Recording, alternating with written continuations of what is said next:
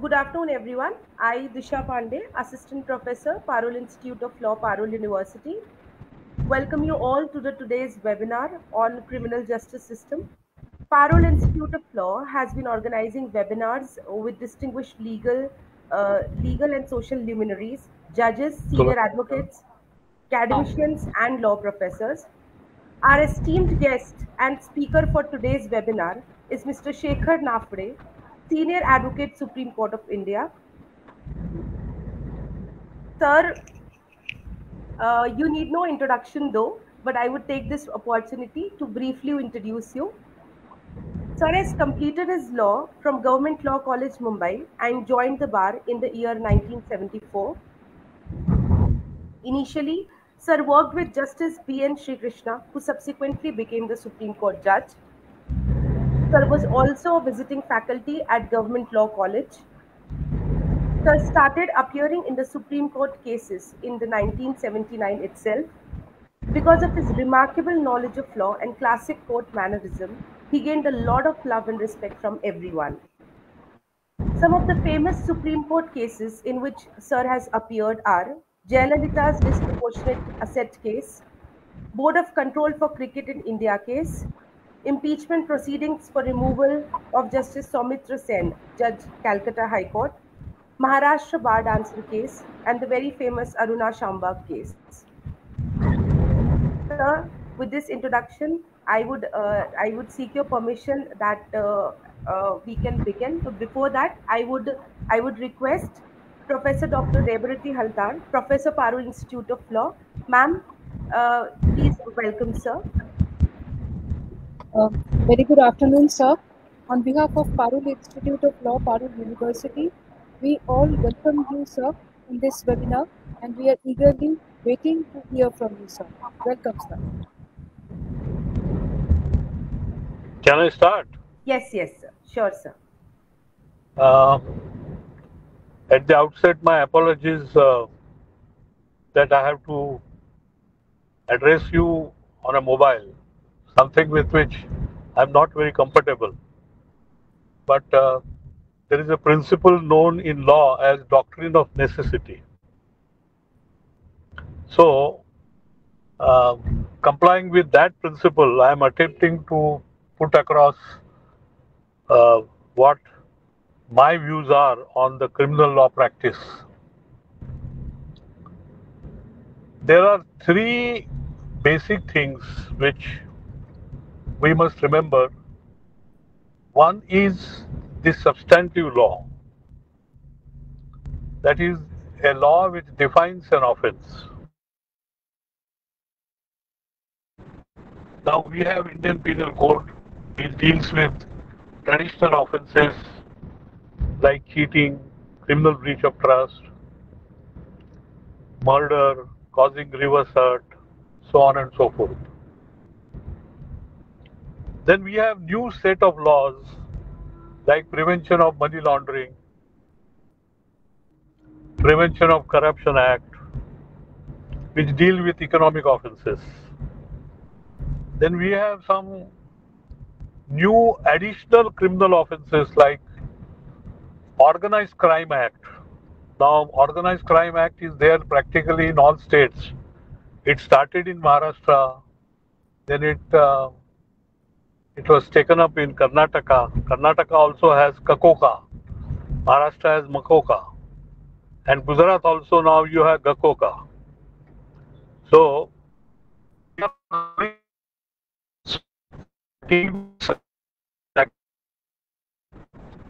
therefore, the first element in criminal practice is you must be familiar with the substantive law. That is one aspect. The second aspect is how do you deal with criminal offenses?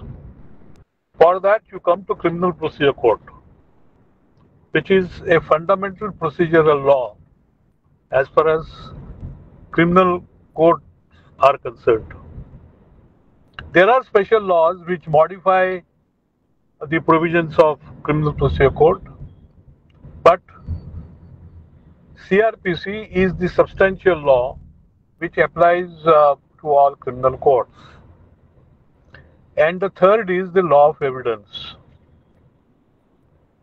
So therefore, we have a combination of three laws, that is, laws which define criminal offences, laws which prescribe a procedure for trying such offences, and third, the Evidence Act, which is also a part of procedural law, but it is traditionally called a part of procedural view, which is also and but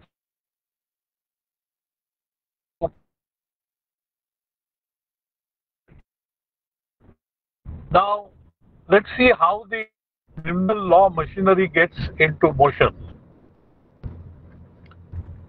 Number one, we must first know the types of offences. CRPC tells us cognizable offences and non-cognizable offences. At this stage, I am not dealing with bailable offences and non-bailable offences. That's a separate topic. But cognizable offence is something which is substratum of the CRPC. Now, there are two ways in which the criminal law machinery gets in motion. The first is, a person is likely to commit a cognizable offence. Then the criminal law machinery gets triggered. And the second is that a criminal offence has already taken place. Then also the criminal law machinery gets moving. Now, what do we mean by criminal law machinery gets into motion? It means that the police, which is supposed to protect the state and the citizens against the criminal offences or criminal activities, the police acquire the necessary powers. Now let's see what powers they acquire. If a person is likely to commit an offence, it is the duty of the police officer to prevent the occurrence of the offence, and for if necessary, he can arrest the person concerned. All this discussion is about cognizable offences. Okay, we'll deal with non-cognizable offences separately.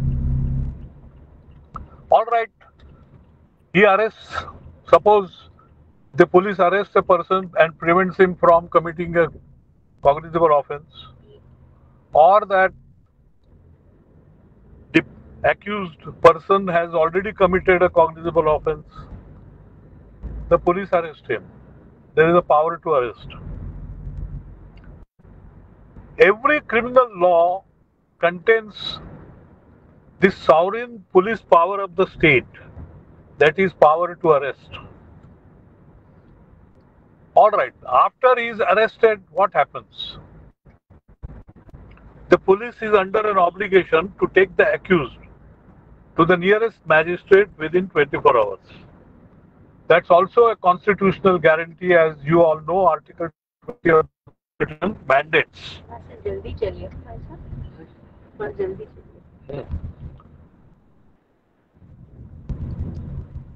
Am I audible? Hello? Yes, sir, absolutely. You are, sir. Please continue. Yes. Now, that's where the role of the court comes in. The court then has to consider whether the man is really involved, whether he should be granted bail, or he should be in the police custody, or he should be in the judicial custody. Now, to understand this concept, in the popular parlance, one is called PC and the other is called JC. which means police custody and judicial custody. Now, what is the difference between the two? The difference is this, that in case of PC, the person arrested remains in the custody of the police. And in case of JC, the person concerned is in the custody of the court.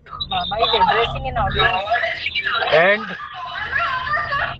the person concerned, in case of JC, that is judicial custody, he goes to a local prison. And in case of PC, he remains in the custody of the police, where they usually keep him in the police station. Now let's go a step forward. So we first saw that the criminal law practice depends upon the powers of the police. Now what are their powers? One power we saw, it's a power to arrest. Section 41 of CRPC specifically provides. Now when he is arrested and is taken to the magistrate, the police have an option. They can ask for his custody,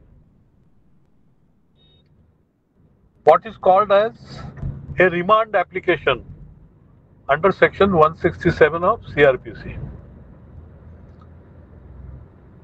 So magistrate applies his mind to what the police present before him, what is called as the remand application, and he decides whether there is any case against the arrested person, and even if there is a case against him, whether he should be kept in the police custody, or he should be kept in the judicial custody, or he should be released on bail.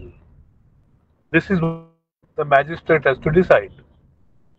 But the standard practice in India is that on the first day of remand, the police custody is given. And usually, my experience shows that the magistrate hardly applies his mind whether, and it is in very rarest of rare cases that a person gets a bail on the first day of remand. Now, all right, he is remanded to police custody or is remanded to judicial custody. There is one important aspect. The police custody cannot exceed 15 days. So maximum period for which a person can be kept in the custody of the police is 15 days. And thereafter, if the bail is not granted to him, he goes to judicial custody, that he goes to a local prison. Now let's see, we identified one important pillar of the criminal law system, that is the police. Now what powers do they have? One power we saw, arrest. The other power is of investigation. Now what is this power of investigation? They can summon witnesses, record their statements, and try to find out whether the witnesses can throw light on the offense, if any, committed by any person.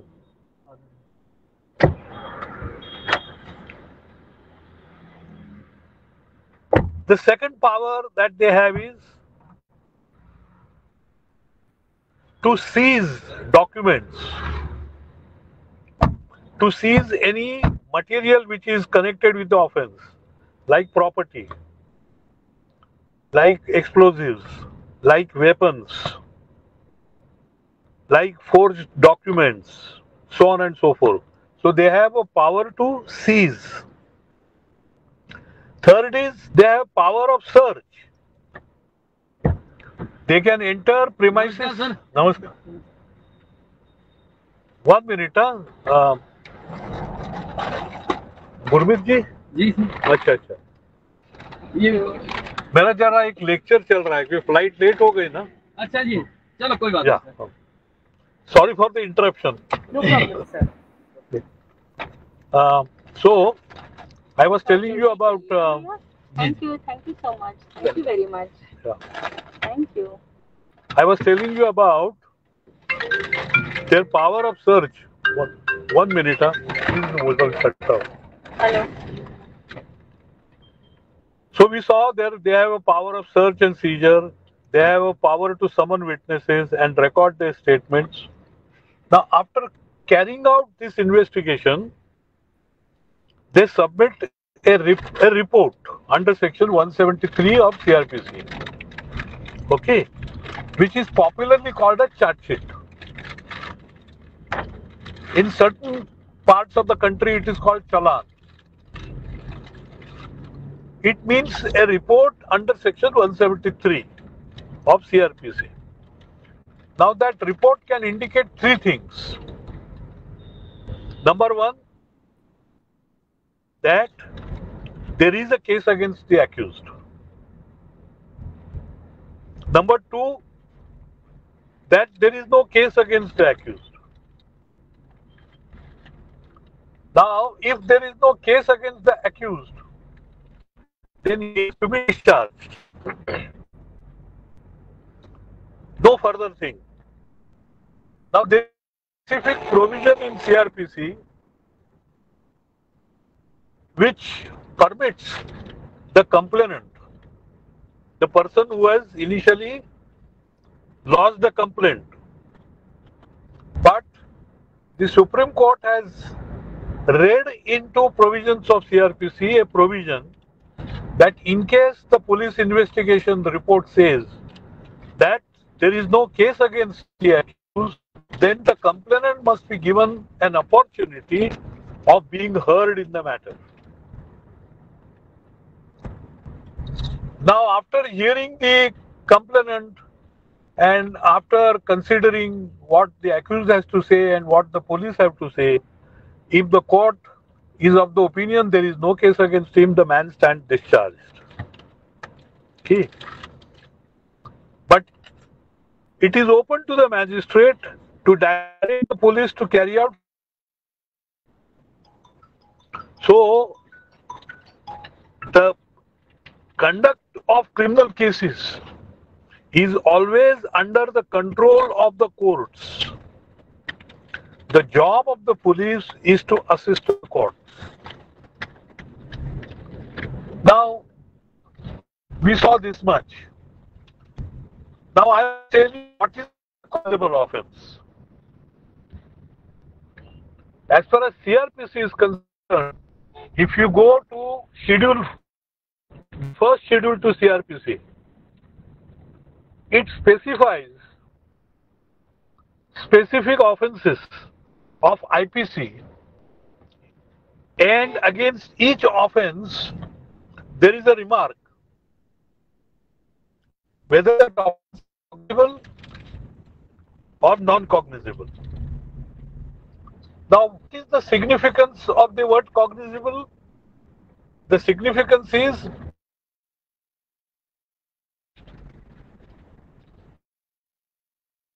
the police can arrest without the warrant from the magistrate. In other words, the commission of a cognizable offence triggers the police powers without depending upon any order from the magistrate. The police act on their own. Not only act, they are under an obligation to act. Okay. Now, how do they get the information about commission of an offence? The police can get information on their own, or any person who is aware of a commission of a cognizable offence goes to the police station and makes a complaint. And the police have to examine whether the complaint discloses all the ingredients of a cognizable offence. If the complaint discloses all the ingredients of a cognizable offence, there is an obligation on the police to register a complaint in the form of what is known as first information report under section 154 of CRPC. Now on this, there was a lot of debate in this country whether the police is bound to register an FIR. This controversy has been settled by Supreme Court in a case which is popularly known as Lalita Kumari's case. And this is what their lordships have said, that if the complaint contains all the ingredients of the offense, then the police must register the FIR. They have no option. Subject to this rider. The rider is, in case of matrimonial disputes, offences arising out of matrimonial dispute, the police can hold what is known as preliminary inquiry without registering an FIR. Because registration of an FIR results in serious consequences. And in recent years, the experience of the courts is that very often very baseless allegations are made because of matrimonial disputes.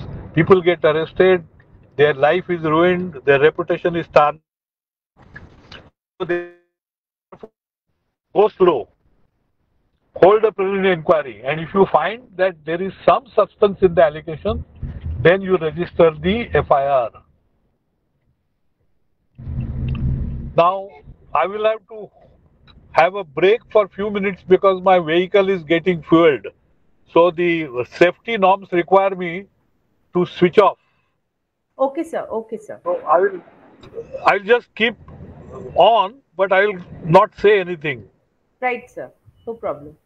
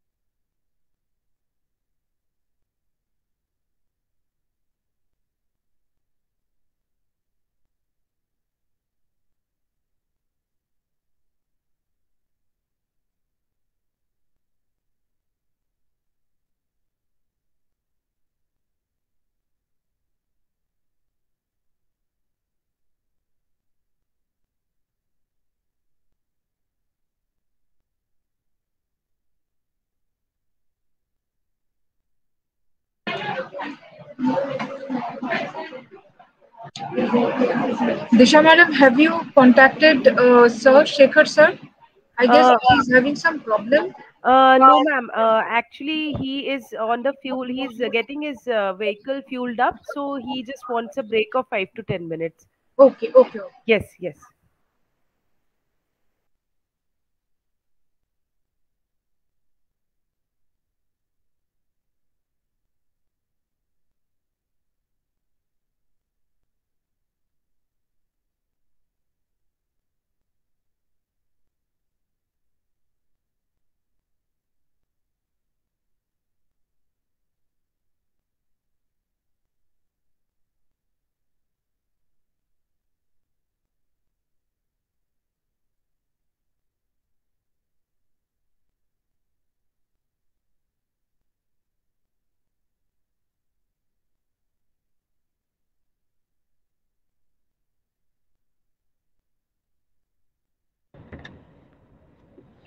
I am back, ma'am.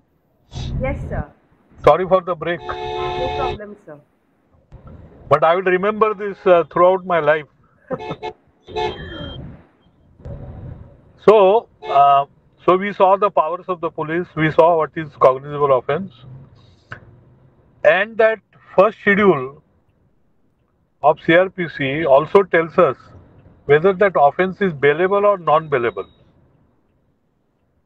and it also tells us which is the court competent to try the offence. So we come to know four things from first schedule: offences of IPC, whether they are cognizable or non-cognizable, whether they are bailable or non-bailable, and the court which is competent to try the offence. So these four things we come to know from first schedule to CRPC. Okay. Now, though certain offences are called as non-bailable, even in such cases bail can be granted on certain conditions. As far as bailable offences are concerned, the accused is entitled to bail as of right. In case of non-bailable offences, it's a question of discretion of the court.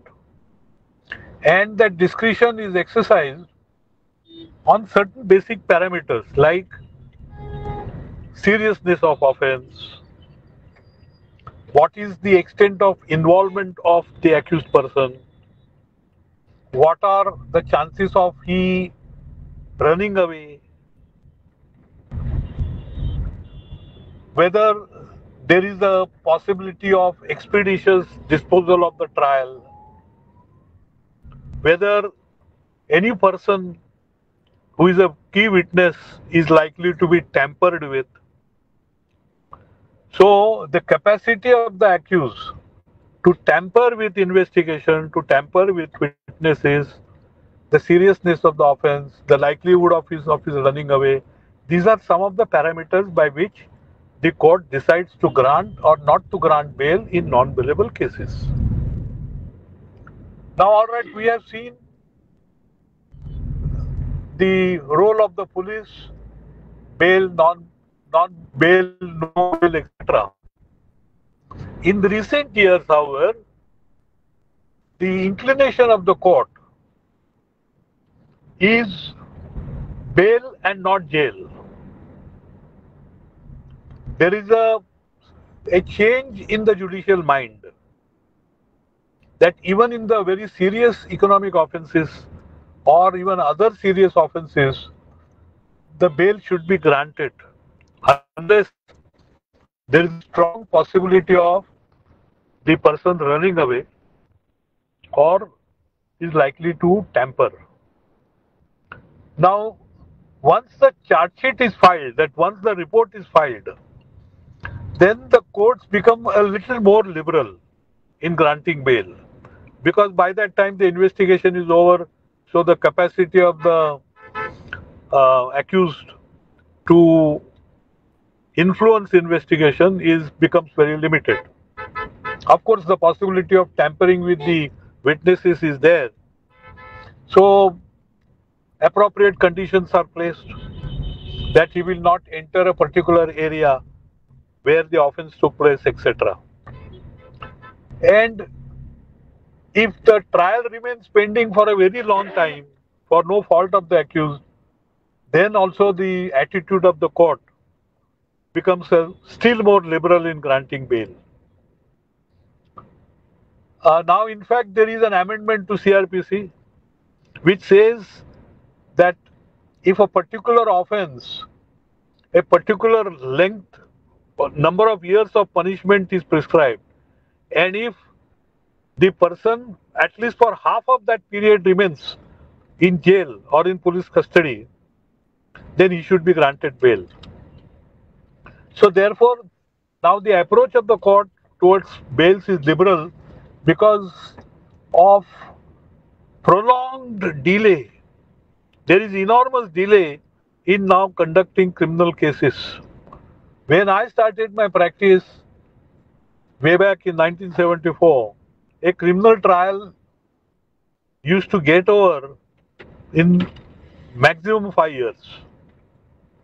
Today there are in many states cases, murder cases, more serious cases like dacoity are pending for 15 years, 20 years without any significant progress. Sometimes investigations remain pending for years together. There is a huge pendency in Indian courts which has crossed the figure of 3.5 crores.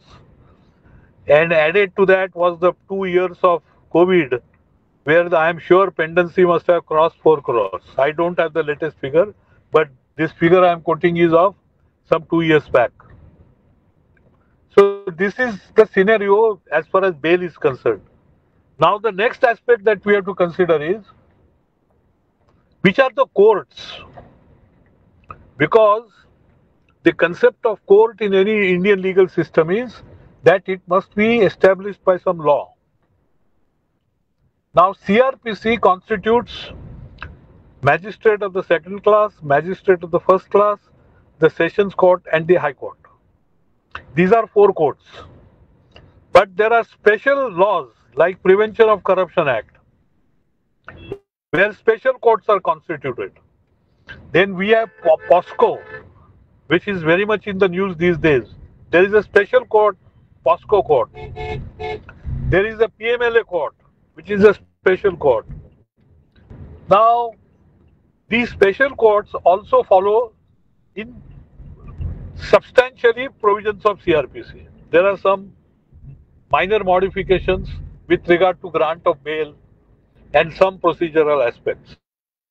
The confession made to a police officer is made admissible under MOCOCA and certain other these special offences. Otherwise, under the Evidence Act, the confession made to a police officer is not admissible in evidence. So these are 4 courts, and the special court is the 5th court. These special courts are constituted under the special law. The Special Court for the Prevention of Corruption Act is constituted under the Prevention of Corruption Act. Special POSCO Court is constituted by POSCO law. So on and so forth. Now all these courts have 2 important aspects of their jurisdiction. One is what offences they can try. Second, what punishment they can impose. Now, as far as High Court and Sessions Courts are concerned, they can impose any punishment authorized by law, including death or life imprisonment. But in case a death penalty is imposed by the Sessions Court, it is required to be confirmed by the High Court, what we call as the confirmation proceeding. So if an accused is sentenced to death, then automatically a reference is made to the High Court for confirming that sentence. Then while hearing the reference proceedings, the High Court can acquit him also. So the accused need not even file an appeal. Or High Court can reduce the sentence from death to life imprisonment. But normally, whenever death sentence is imposed, a reference is made and the accused invariably file appeal, and then his appeal and reference are heard together. Then other courts have their restricted power of imposing sentence. Magistrate of the second class, first class, etc. Some of them have 3 years, some of them have 7 years, some of them have less than even a year, like second class magistrate have even less than a year. So the law provides that which judge can pass which sentence. Now, the jurisdiction of every court is with reference to 2 things. One, what offense he can try, and secondly, what punishment it can impose. I must also tell you that normally the High Court in a criminal matter is an appellate court or a reference court for confirming the death sentence. But you must also know that High Court can also be a court of original jurisdiction to try a criminal case. It is open to the High Court to withdraw any case from any subordinate court and try it itself. If the High Court tries a criminal case, then the appeal straightaway lies to Supreme Court. In other cases, if the Sessions case imposes a punishment, the appeal lies to the High Court. If the magistrate passes a sentence, appeal lies to Sessions Court. Then, from Sessions Court, a further revision can lie to the High Court. And from thereafter, a further proceeding can lie in the Supreme Court by way of a special petition.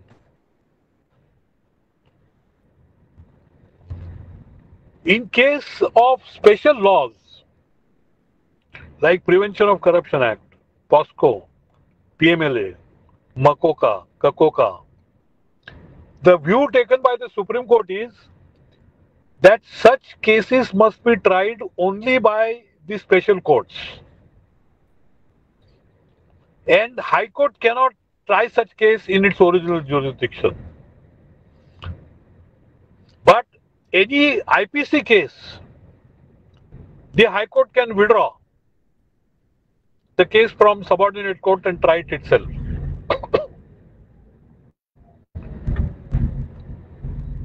Of course, it is done in very rarest of rare cases. So we saw the powers of the court to grant a bail or refuse a bail,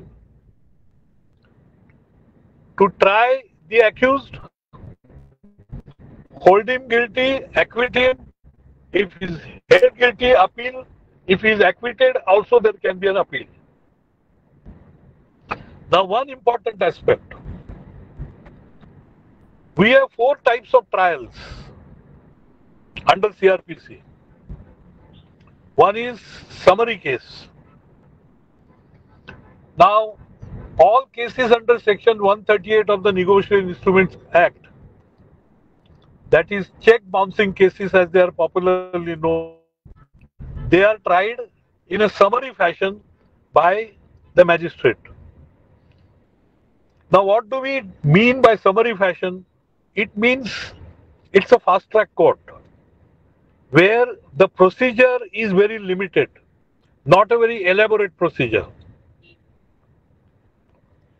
Then we have summons case. What is a summons case?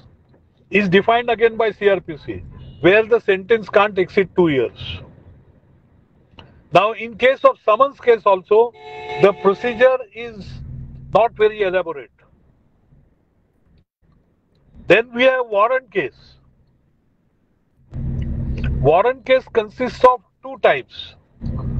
That is a warrant case which is on the basis of a police report, that is Section 173 report of the police. Warrant case is tried by a magistrate. Of course, summary case and summons cases are also tried by magistrates. The other warrant case is where a private complaint is filed. It is open to any person to go and file a complaint to the magistrate under Section 190 of CRPC without lodging an FIR. Then the magistrate will inquire into it. Now, either the magistrate can direct the police to investigate. If such an order is passed on the private complaint, then it results into a police report under Section 173, and then the police conduct the further case.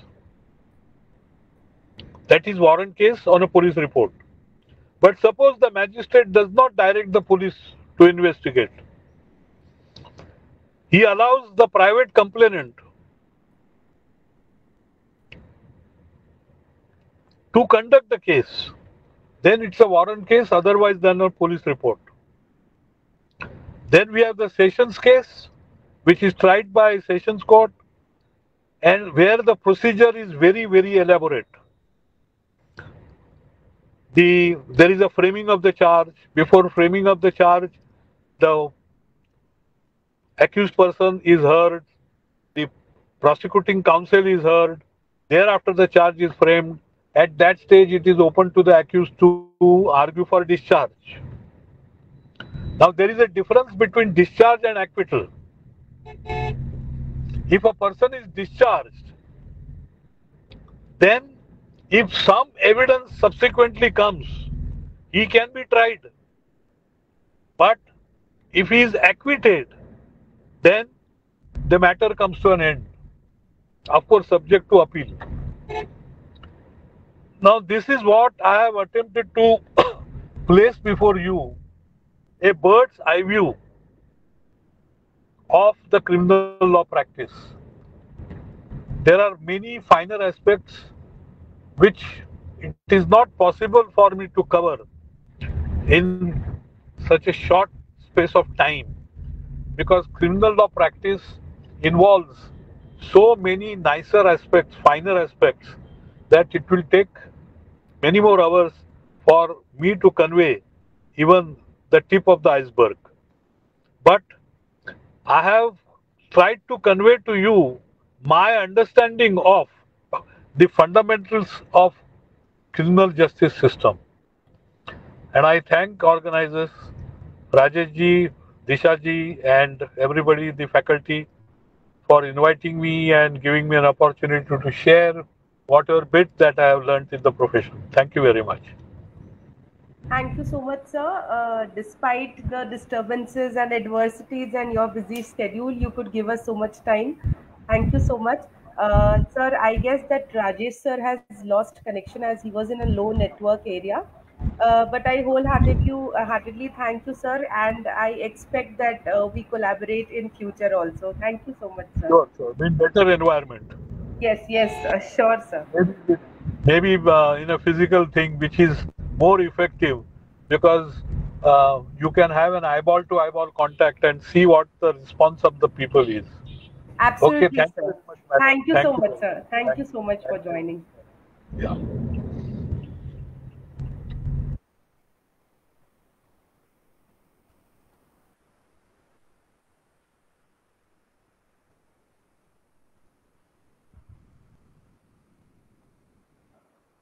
Sir, can we end the meeting?